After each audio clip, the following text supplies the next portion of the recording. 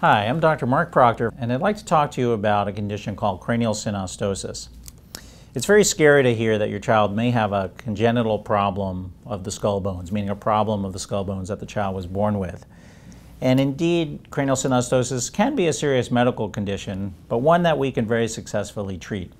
When a child is born, normally all of the bones of the skull are open, and this allows for the rapid growth of the skull we see in the first year of life.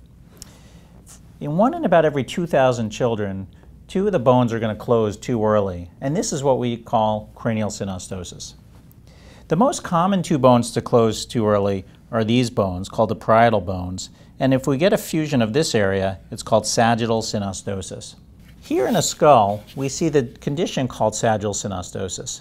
And what happens is once this bone closes off, the brain can't push the bones out in that direction, and the skull becomes elongated and narrow. After sagittal synostosis, the next most common bone to close would be called the coronal synostosis, where the frontal bone here fuses to the parietal bone here.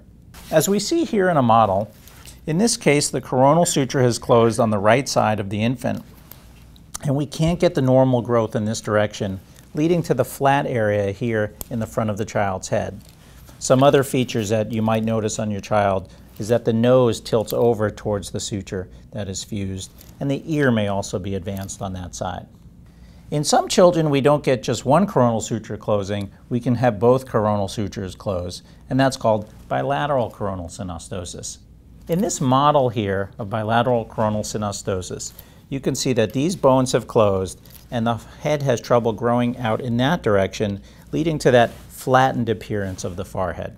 Another common suture to close is the metopic suture, which is over here. And in this case, the two frontal bones here and here fuse together. This is a model of metopic synostosis, and you can see the bone here is fused and the forehead becomes very triangular in its forehead shape, something we call trigonocephaly. You should also note that not all cases in which this bone closes cause a problem that needs to be operated on. In some cases, children may have a little bit of a ridge, but a normal forehead shape, and we might not recommend any treatment at all. The last suture that may close is the suture here in the back, called the lambdoid suture. I will want you to understand that that's very rare that that suture closes, and most of the time, if a child has some flatness in the back of the head, it's simply from the position they were sleeping in. To establish the diagnosis of synostosis, a lot of times a specialist can do it simply by looking at the child and examining the child's head, but sometimes we do need to get x-rays or a CAT scan, and in some cases even an MRI scan, to really be certain that the bone is closed and that the brain is okay. Depending on the age of your child at the diagnosis and what suture has fused, there are different treatment options for cranial synostosis. In the current era, we often use a minimally invasive surgery called endoscopic release of the suture, where we make small incisions, for instance an incision like that, to remove a fused coronal suture, simply to open up the suture and allow the brain to grow. In cases of endoscopic surgery, once we've opened the suture, we then use a helmet to achieve the correction of the shape. The helmet simply shields the flat area and allows the brain to grow back out into the area where it had been previously restricted.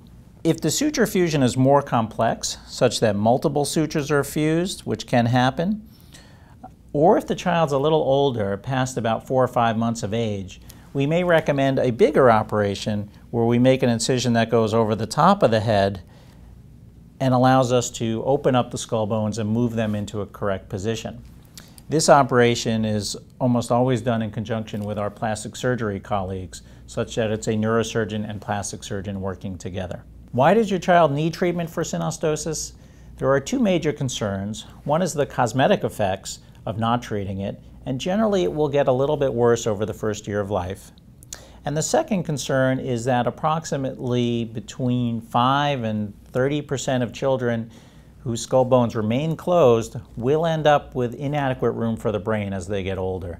Therefore, we do think it's very important for you to see a specialist if there is a concern for synostosis. Here at Children's Hospital, we have many specialists in neurosurgery and plastic surgery who can help treat your child with synostosis, And we'd encourage you to either call or go through our website to request an appointment. Thank you.